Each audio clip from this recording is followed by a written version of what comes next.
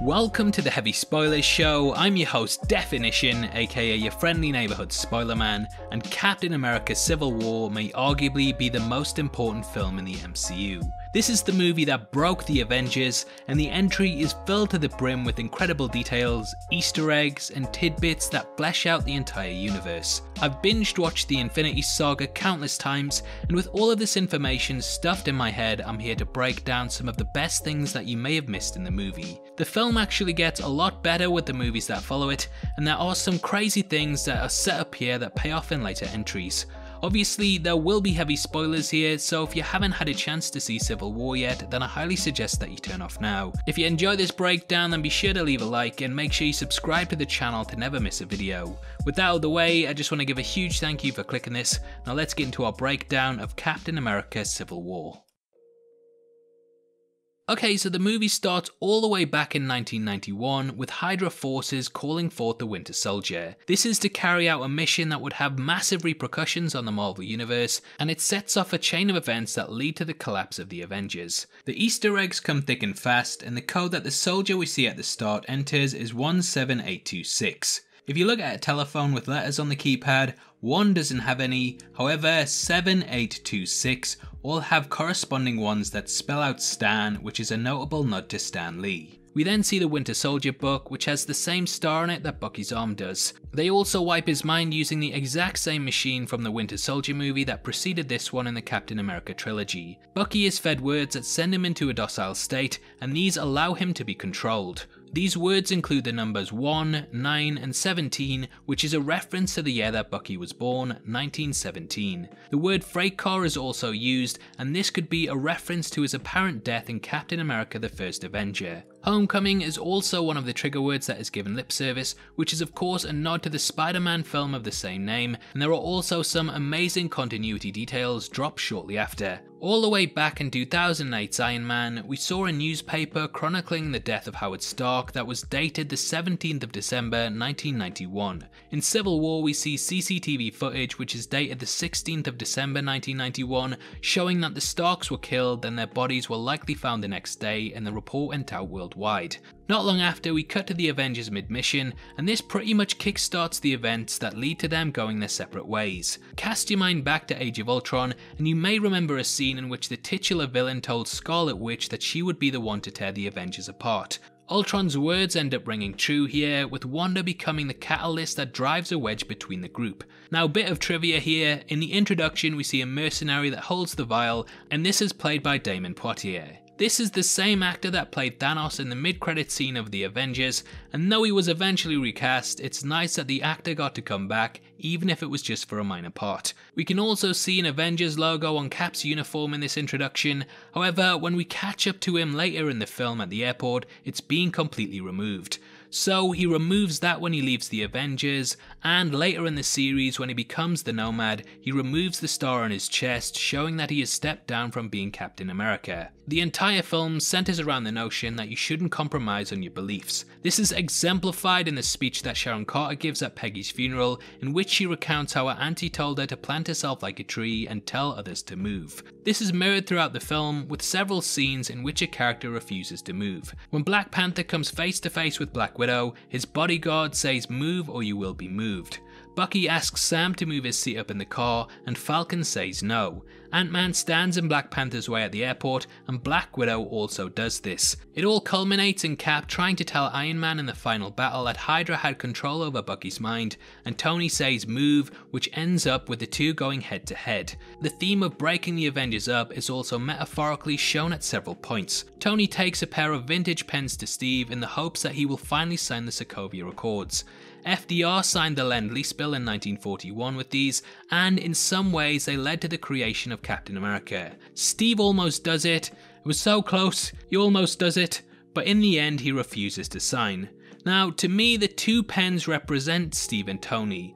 Once they were together, but after he quote unquote breaks up the set, aka the Avengers, Steve places us outside the box, showing that they are now apart. Steve placing the pen outside the case represents him being outside the box and operating beyond it. The pen that is in the box represents Tony and how he must now work within certain confines because he signed the Accords. It's an amazing scene, especially when you revisit it with this in mind, and it shows the level of subtext that goes into their relationship. After the opening action scene in Nigeria, we cut to Tony Stark's BARF presentation at MIT. In Far From Home, we learn that this was the project headed up by Quentin Beck, aka Mysterio. Mysterio remembered people laughing at the acronym that Stark had chosen for his technology. However, in Civil War, the audience is silent.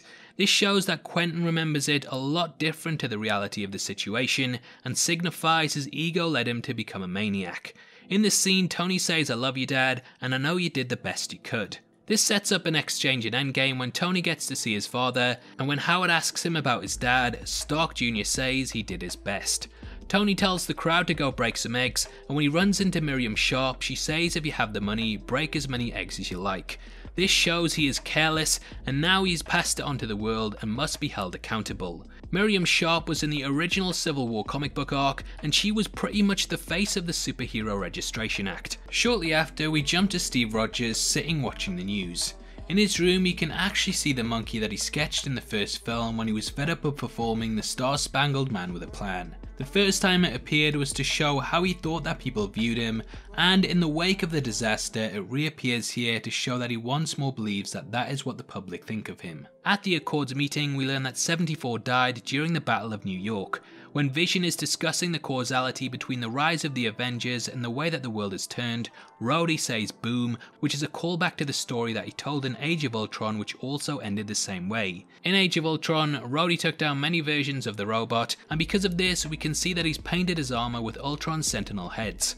Cap gets a text that Peggy has passed away and journeys to her funeral. The writers of the film confirmed recently that the old man we see carrying Peggy Carter's casket is actually old Steve Rogers. Depending on what version of Endgame timelines you subscribe to, whether it's the writers or directors, this is either a cool little Easter egg or, well, it just doesn't make any sense. Anyway, passing that, at the funeral we learn that Agent 13 is actually the niece of Peggy Carter. If you revisit The Winter Soldier, you will see a scene in which he hangs up the phone and says to Steve that she was calling her aunt. She says she has insomnia, and insomnia appears in 1 in 4 people with dementia. We learn in that film that Peggy has dementia, and therefore there were some clues to set this reveal up. Shortly after this, the bombing that kills King T'Chaka is apparently carried out by Bucky. We later learn that he was framed using facial prosthetics, and we saw these used in The Winter Soldier, in which Black Widow donned a disguise. We later discover that Zemo murdered the doctor assigned to Bucky, and this was actually a cameo by director Joe Russo, who has pretty much appeared in all of the movies that he's been a part of. Bucky is also placed in holding cell D23, which is a reference to the Disney event that happens every year in which they showcase their latest movies and projects. We see in the film that Bucky is the first person to understand a German tannoy,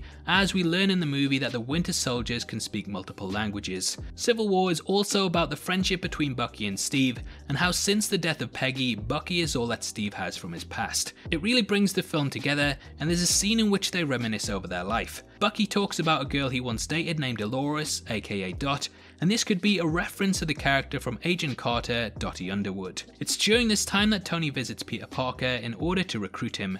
He waits with May for Peter to return home from school, and when he does, we can actually see that May is wearing Ben's wedding ring around her neck.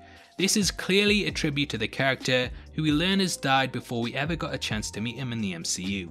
Tony asks if Peter has a passport, and in Spider-Man Homecoming we see that the date of Peter's passport is May the 3rd, 2016. This is actually 3 days before the release of the film, so it looks like Tony pulled some strings in order to get him to the airport. Now the fight scene was pretty much analysed to death on YouTube upon its release, but there's actually a lot of things that happen in it that return in later movies. After becoming Giant Man and getting tied up, Scott asks if anyone has any orange slices. In Avengers Endgame, after Hawkeye returns from his first time travel trip, we can actually see Scott trying to grab him some orange slices in the background. The battle ends with War Machine plummeting to Earth and becoming paralysed because of it. Clearly Tony feels a lot of guilt over this, especially because the film ends with him helping his friend to learn to walk again. In order to stop this from happening after the movie, Tony builds a parachute into Spider-Man's costume. Clint introduces himself by name and T'Challa shoots him down, saying that he doesn't care.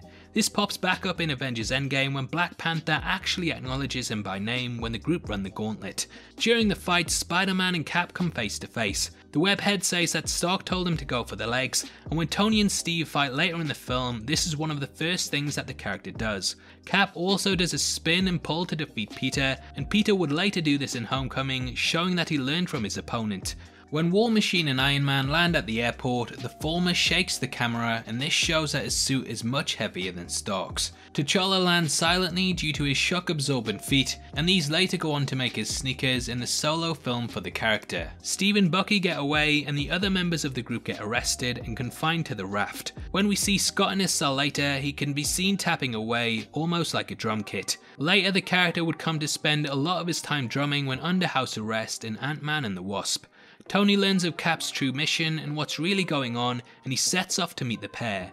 Now, after the invention of Vision which pulled from Jarvis, Tony updated his AI to a female sounding voice named Friday. When asking if she's run facial recognition on Zemo, she says, "What do I look like?" Tony replies that he was thinking of a redhead, and though this could be a reference to Pepper Potts, it's actually also a callback to the comics in which Friday was a ginger. Tony learns the truth about his parents' death and he lunges for Bucky. Cap is able to hold him back, and this is because you can hear that he doesn't have any hydraulics powered on. This is Tony moving the suit on his own, powered by raw emotion. During the fight, Tony uses the laser from Iron Man 2 that he said he can only use once, and this is why it doesn't reappear later in the fight. Iron Man also fights using the martial arts form Wing Chun, which we saw him learning in Iron Man 3. The fight ends with everyone feeling like they're lost, and Tony and Cap go their separate ways. Tony says his father made the shield, which is a callback to Captain America the First Avenger. Everyone sits around contemplating the losses that they've faced, and we see Vision thinking about the events. During this scene he is holding a rook, which is the only chess piece that isn't a person. This shows he doesn't believe that he is truly human, rather just a weapon of war. We get the awesome Tony Stank line from Stan Lee, and this chronologically lets us know that the movie takes place before Guardians of the Galaxy Volume 2, as in that he talks about the time he was a FedEx guy. The movie ends with Tony receiving a phone from Cap, which would later appear in Infinity War, though Tony refused to use it. In the post-credit scene, Peter says that he was hit by Steve from Brooklyn, who is of course Captain America. He also says that his friend was huge, which is a nod to Giant Man. Anyway, that's our entire list, and as always with the MCU, I had a hell of a lot of fun making this video, and I hope you enjoyed it too.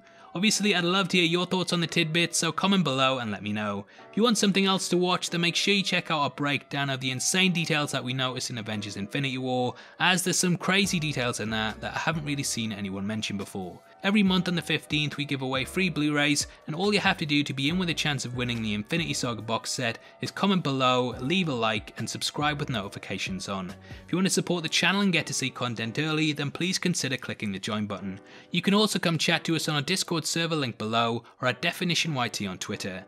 That's the best way to keep up to date with the channel, so hopefully we see you over there very soon. This is a channel for people who are super into superheroes, so if that's the kind of thing you like, hit subscribe. Thank you for taking the time to watch this. I've been Definition, you've been the best, and I'll see you next time. Take care, peace.